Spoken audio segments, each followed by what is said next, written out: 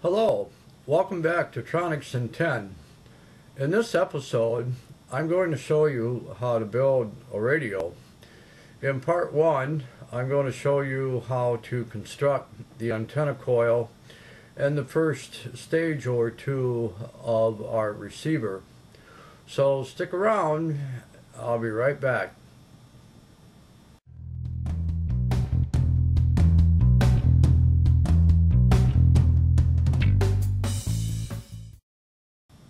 The first part of our receiver is going to be this antenna tuning coil. Now I used a regular pill bottle, measures 2 7/8 inches long, and it is 1 1/4 inches in diameter. If you don't have a pill bottle, you can use a plastic PVC pipe, a wooden dowling, heavy cardboard tubing, anything that's an insulator, doesn't conduct electricity, and is about 1 1/4 inches in diameter, should work fine. Now there's 2 coils on this coil form. The first one is blue in color, and it consists of 8 turns of number 30 gauge wire wrap wire, and I just happened to select the blue color. That is the coupling coil that will connect to the wire that we're going to use for our antenna. And the start of the coupling coil is also going to be connected to the start of the other coil, which is 85 turns of number 30 gauge wire.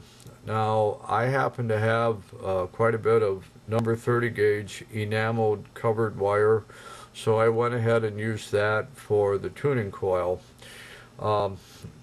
Either wire is okay. You can use the same wire in both places. The thing that is important is the direction that you wind your coil. You have to wind the other coil in the same direction. Okay, and the start of this coil is connected to the start of this coil.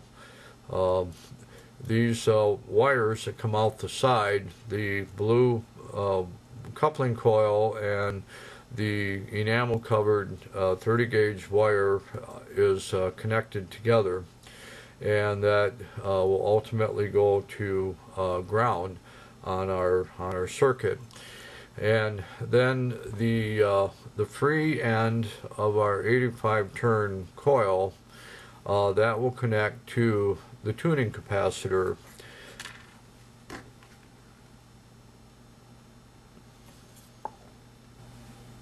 Now here I've taken the cap from this pill bottle, and using double-sided adhesive tape I mounted this cap onto a scrap piece of perf board, so it gives a good firm base and stability, so our coil does not move around too much. But I screwed the pill bottle onto its cover, and it holds it firmly in place. And the next step will be soldering the tuning capacitor in parallel with the antenna tuning coil. The next process of our construction is connecting the variable tuning capacitor in parallel to the tuning coil portion of our coil assembly.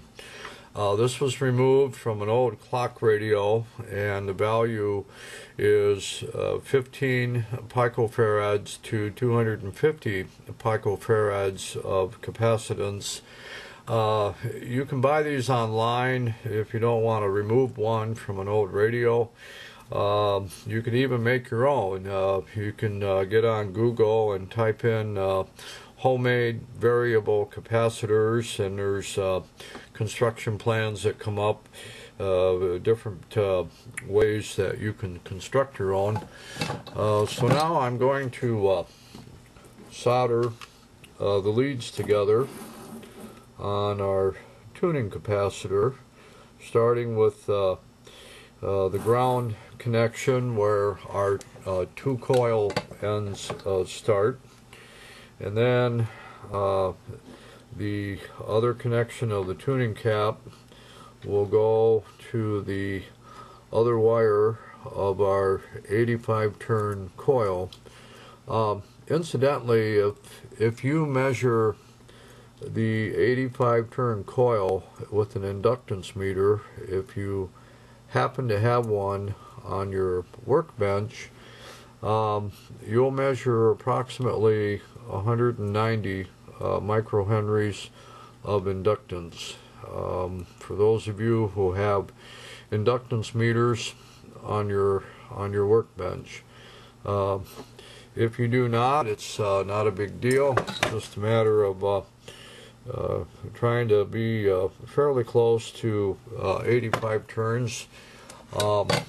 With 85 turns on the tuning coil and a 15 to 250 PF tuning cap, you'll be able to cover about 3/4 of the AM broadcast band.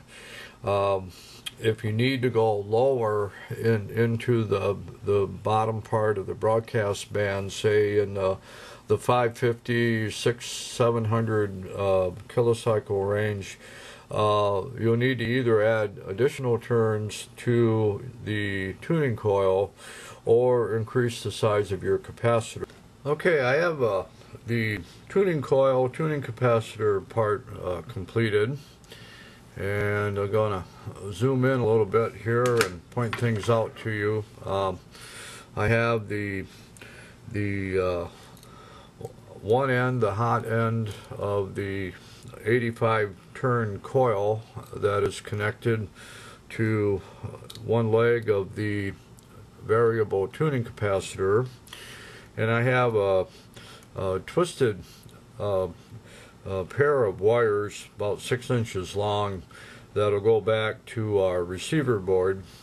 The green wire is ground and the yellow is signal, and the yellow connects to the hot side of the tuning cap, the positive side, and then green connects to the ground of the tuning cap, and it also connects to where our two start windings are, one each for the antenna coupling coil and the other for the main tuning coil. Okay, the next part of our construction process is we have our first stage transistor mounted. This is an MPF 102 field effect transistor, and it is mounted on a modular breadboard, as I talked about in circuit board preparations part 1 through 4 in my earlier videos.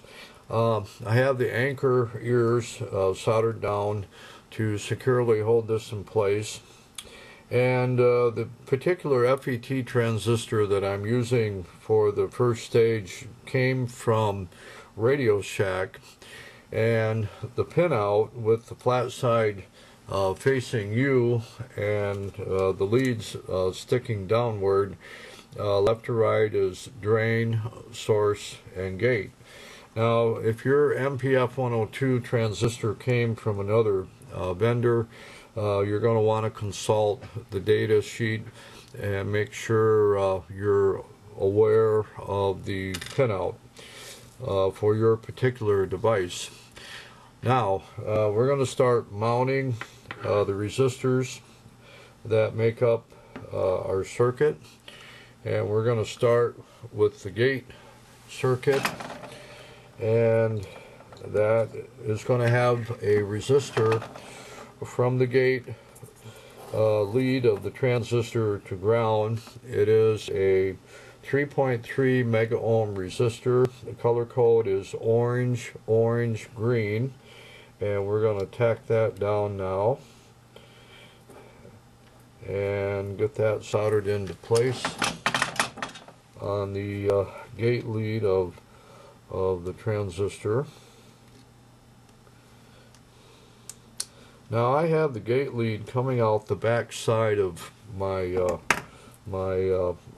modularized perf board, just so it's a straight shot to the antenna connections, the antenna coil.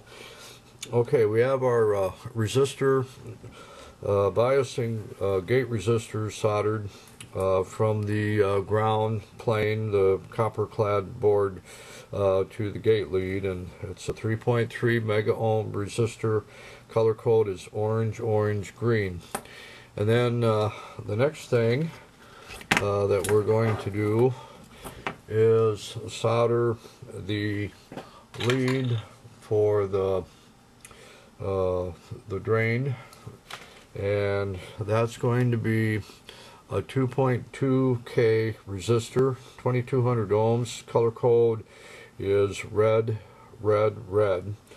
And one end of this resistor will go to the drain lead of our transistor, and the other end will be soldered down on our voltage distribution bus, or our BCC, where we pick off our 9 volts. And I got one end of this soldered down.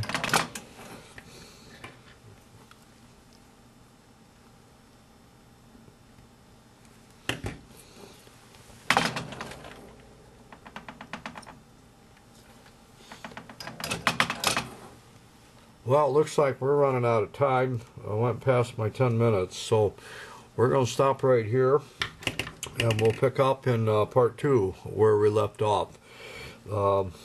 Just to recap here, I got a orange, orange, green 3.3 meg resistor from the gate lead to ground, and then on the drain lead of the FET transistor I have a 2.2K resistor. Red, red, red is the color code, and that goes from the drain connection to our voltage pickoff point, our BCC bus. And I thank you for watching this episode of Tronics in 10.